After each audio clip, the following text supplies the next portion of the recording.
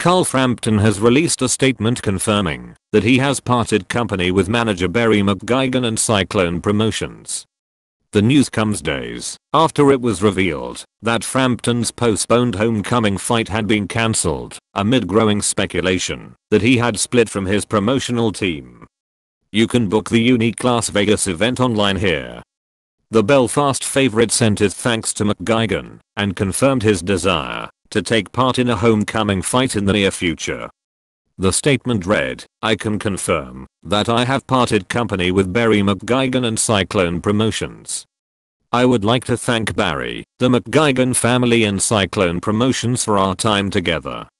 Having taken time to consider my future and discusses it with those closest to me, I'm confident that now is the right time to move forward and take my career into my own hands.